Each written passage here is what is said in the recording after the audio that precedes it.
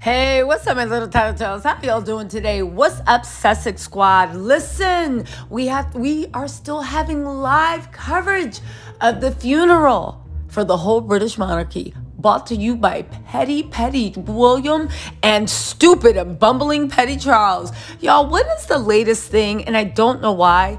The palace is releasing the fact that they almost seem to me to be bragging about the fact that Prince Harry was told about his grandmother's death 5 minutes before the public was. You guys, we have more on that because it was a petty tit for tat, but like everything with the royals, read the GD room. Speaking of reading the room, Kate showed up dressed like an episode out of Clue, the deranged widow. Maybe she was wistfully hoping that William passes away and she can inherit the whole throne and rule as Princess Catherine the First, or whatever number they're up there. But y'all, let's also not forget that they are desperate. This is about honoring the Queen, right?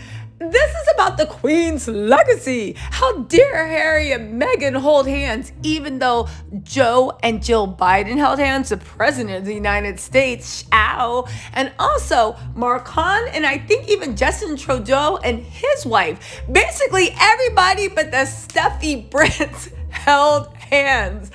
On top of that, there's so much to go over. This is going to be so good. This actually might be a little longer than the usual. Make sure you hit that like and subscribe button. Real Housewives of Atlanta review is up, and so is my review of Candy with Candy Burrs. Also, we're going to do our members only live today. Okay, so look at William faking like he's sad. I can't. And this brings me to my next point.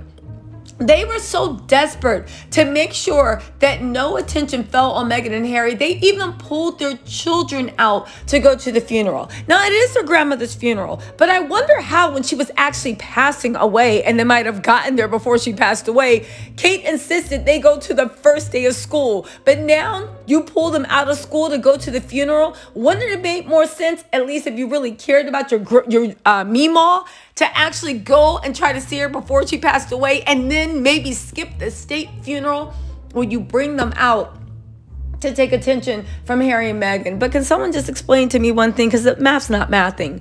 How are putting little people in front of big people to take the attention off of the big people?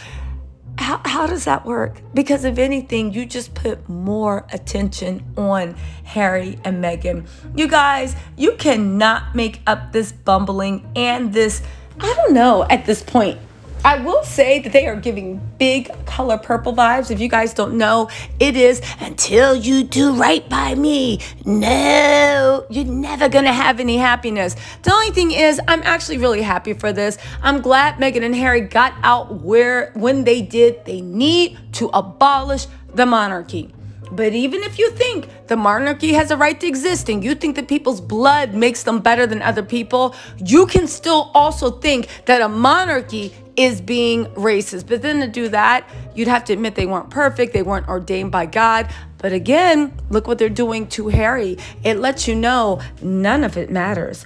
All of it is fake. And we shouldn't believe a word that they're saying, because it's not ordained by God. It's ordained by Charles, and Charles will give it and take it away. Anyway, y'all, let's get into this mess. First, let's talk about this 5-minute thing, right? The palace is actually coming out and saying, angrily issuing a statement, a rare statement on such a private family matter, that the public was only informed after every family member had been informed. Now listen, the Daily Mail is saying that they understand that while it's true that Harry was told shortly before the news became public, the reason for this was because he was on a flight to Scotland and therefore not contactable. Now let's walk through the version of events that have been confirmed by every single angle. Harry and Meghan were on their way because they heard that the Queen was passing away. There was a private jet chartered, right? The royal family was getting on it, the ones that weren't in Scotland, right?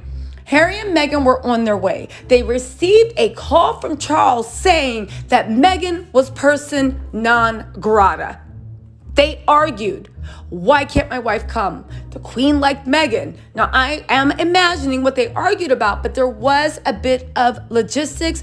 It was decided that Meghan could not come. Once more, for whatever reason, that plane did not take off with Harry, and Harry had to charter last minute his own private flight. Now, let me just say this. On all private planes, you have Wi-Fi capability. And I am 100% sure that the private jet that he had to charter, because he is royalty, and I mean that to say, security and all that, I am sure it had text, Wi-Fi. If I can get Wi-Fi and text on Delta One, I am 100% sure that Harry gets Wi-Fi on private. If you've ever rode private, you know that they actually have Wi-Fi on the plane. So already the palace, right?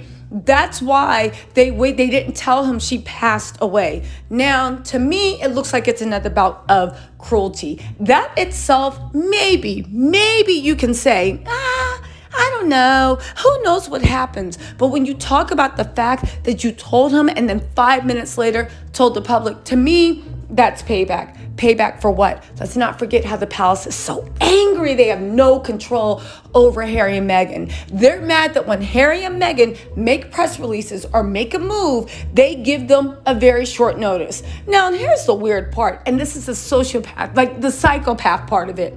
You're comparing me not giving you a heads up that Archewell's first episode is not premiering. You're comparing that to actually giving me a 5-minute notice that my dearly beloved grandmother had passed away. Is this a tit for tat we're playing?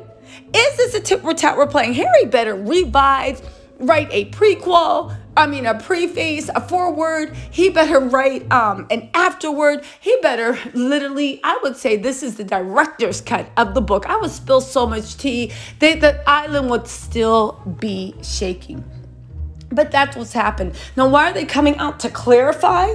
Because they're getting so much blowback. Again, the more they try to hurt Harry and Meghan, the better they look. And they've literally gone back to these very childish things. For one, remember how they didn't invite Harry and Meghan to the pre-reception, to the funeral? Well, now I think we know why. Kate was very, very worried. Well, not just Kate, all of them were worried that Meghan and Harry would be in a room full of world leaders and they would be outclassed. Their charisma would shine because they needed to get the photo ops. Now, I'm under the mind they were never really invited. They literally extended an invitation and then ripped it out. And when the public didn't put together, because some of you guys were in my comments saying, they were never invited, Tisa. You need to learn more about our ways in Saltine Island. They weren't invited. They're not working royals because you guys didn't get the memo that the palace were trying to be ignorant. The palace actually issued a statement that they had been disinvited. The palace, all you people were in my comments arguing, oh, you don't know anything about, you must not know anything about what happens in your own country. And for all the royalists around the world that said, the palace was like, everybody keeps thinking it was just an oversight or made up. Let's issue a statement so people know that we were trying to be ignorant. And we're also going to let them know that they found out through press release. So let's add things up, right? Harry comes. He's told about the Queen's death 5 minutes before the public. I don't care what you say. That was ignorant on everything. That means as soon as he touched down, they said the Queen's died and they released it. Again, tell me how only senior royals can mourn the mourn the Queen. Tell me how you're going to spin this one. What's more, and this is the best one, you tried to make him look stupid by making sure he couldn't wear his military honors. Again, the optics looked so bad and it made them look fake, right? Then what else happened? They disinvited them. And one of the public didn't know they disinvited them. Then they said, put your uniform on, but they stripped it of some medal that the Queen gave Harry or whatever. It's supposed to mean something. Again, they released it because they thought us Americans and the rest of the world were too stupid to know the ways. So they're now actively briefing the press to explain how ignorant they're being to the Queen, the King's second born, fifth in line to the throne. And let's let's not all forget when they're saying, this is about the Queen. Everybody focus on the Queen. Every news agency in the UK is focusing on this juvenile slight. You guys look at this. Because this is by far the most juvenile or asinine slight. Look, Meghan's didn't have a clear shot of Meghan. Her face was hidden by a candle and you could only see her hat. Yeah. To which I know Meghan and Harry are just sitting there shaking their heads like, are you guys serious? Are you guys effing kidding me? First of all, this shows the palace and how stupid they are and why Charles's reign will probably be the end of the monarchy. Hip, hip, hooray! Hip, hip, hooray! You guys, maybe this would have worked in 1920, 1940s, maybe even 1960, maybe even 1980, maybe even 1990. Because back then, people didn't have access. The only pictures we would see would be in Life or People or the Daily Mail or the Daily Sun. Remember those exclusives? Remember when the only time you could actually get fashion or see famous people is if you bought those magazines or about fashion magazines? You do realize that even though your picture shows her offset, like blocked by a candle, you do realize every other media outlet in the world sees this. Meghan walking around looking like money.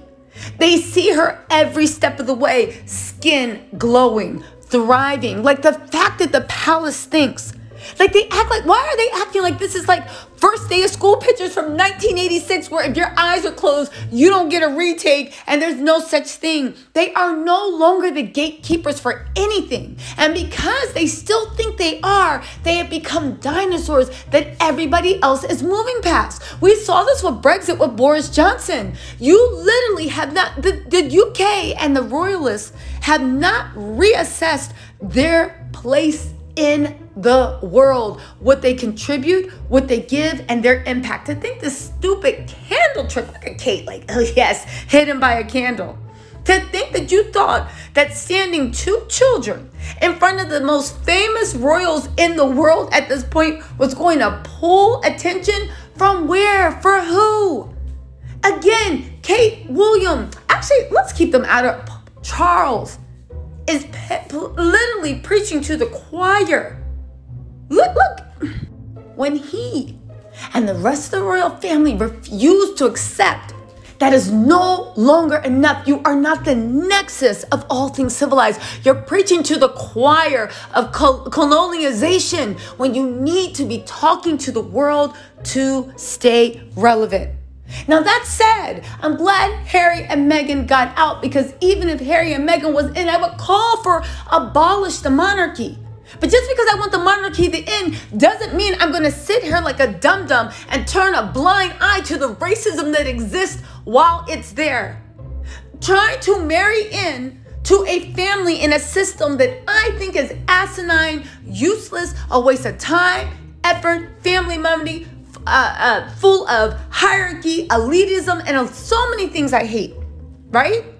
Doesn't mean that I'm going to turn a blind eye when I see people being racist, being ableist, right? Let's not forget the Queen literally wrote out of history her two mentally handicapped cousins. Who knows what other things were bad? It doesn't give you the right, and it's not a free pass. And I don't think trying to marry into this type of family, the punishment for that is to be racially bullied for the rest of your life. Because let me tell you something. If you stand there and watch somebody being bullied, right?